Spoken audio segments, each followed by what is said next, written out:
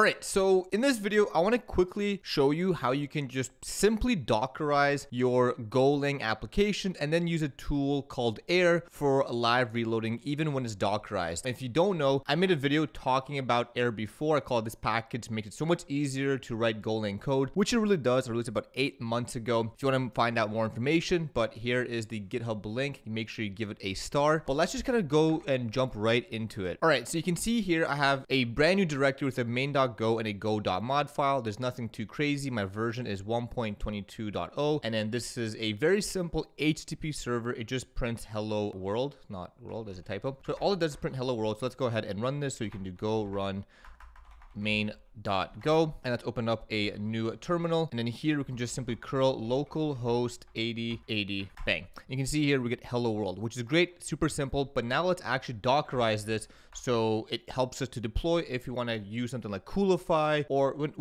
whichever you want to use to deploy this application. Okay, so now that we have our Docker file, let's go ahead and make the image or pull the image. So from Golang we'll get 122 from Alpine, which is kind of a bigger image, but that's all right. Let's declare our working directory as /app. Let's copy the Go files into our directory, then run go mod download. Then we can follow that up by creating and copying the rest of the files if you want. Then we can do run go build -o main.go, which will build our I'll compile our Go code, create an executable called main from our main.go file, and then we can expose port 8080, and then lastly the command, let's just make it main. Perfect. All right, now we open this up. We can do docker build tag my go doctor. Let's grab everything. Okay, cool. And now we can actually run this. So docker run -p 8080 to 8080 and do my go docker. Okay, perfect. We got the same response. If you go back here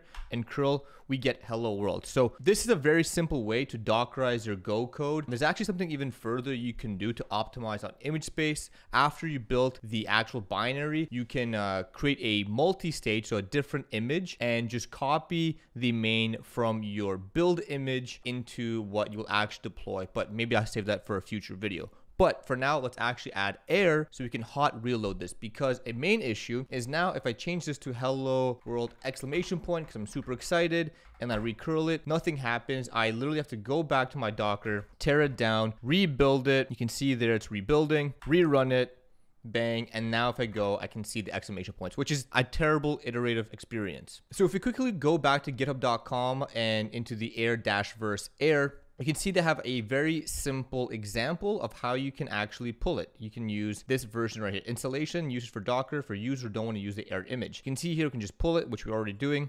We can install Air via go install, copy everything, and run this command. Now, before you run this command, you actually have to download and initialize your own Air file. So what I found is I have Air installed locally, and you can just bind it to my path and I can run Air. And I found if I use that Docker file exactly, it doesn't actually work. So what I found I had to do is do air init, and that will actually generate this air.toml file with like these base configurations. And I've played around with a few of these. I've asked ChatGPT for an optimized version. I won't even lie. And so I'll share it here with everyone so you can use what I use for a pretty bare essential toml file. So I'm just gonna go ahead and delete this. I'll paste mine here. You can see here config file for Air, and it gives you some helpful commands. So command to build the app, binary to watch, which is the main, which is the actual binary, working directory, etc. And this is all fine. We're actually going to mount this to a volume in our Docker command so that we can actually get this toml file for hot reloading. Okay, so we have to switch a few things up here. We have to remove this run because we're not going to be running this anymore. We have this. We're going to declare our working directory, and then here we're going to actually copy the install command that we saw earlier in the documentation. So go ahead and just paste that. Everything here is going to be the same. You can copy this, expose, and we're actually going to change this command here to air-c and then .air.toml. Okay, cool. There you go. And if we go back and rerun that build command, so we should be able to rebuild it, should find it. There you go. It's found. And now if we want to run it, we actually have to do a little extra, that mounting I mentioned earlier. Okay, so I zoomed out a little bit and extended the screen because this command is going to be a little long, but basically it's going to be the same thing. Docker run -p to bind our port, so 8080 to the container port. And here, this is the command to mount the volume for our Docker container. --rm-v pwd. It's going to mount to /app. and then v/app/tmp. So temp directory to be defined in the toml file. And here to give it the name my go docker air, and then my go docker, the actual name. And if you run this, unable to find what? Oh, I actually ran into the error. So I see here, I didn't specify the name. Sorry, name. There you go.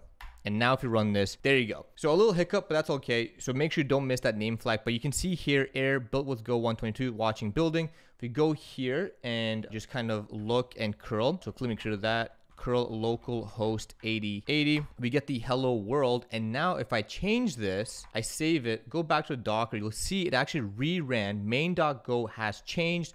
And if I run this again, hello world. And let me just kind of pull this up. Let me just completely change this. Let's go something like that. Subscribe to Melkey. If we save this, we'll get that. And we should subscribe to Melkey. All right, so I hope you enjoyed this super quick video. It definitely wasn't intended to be like an advanced thing, but a lot of people have been asking me since the Coolify video, how can I even set up my Docker containers and run Go code on it? This is a very helpful way. Obviously, if you're gonna use Air, you probably wanna separate that into two separate Docker images, one for dev, one for production, but I'll let you figure that out. But if you enjoyed this video, make sure you comment, like, and subscribe for more Go content, more tech content, more any sort of content, and leave me a comment on what you'd like to see next time.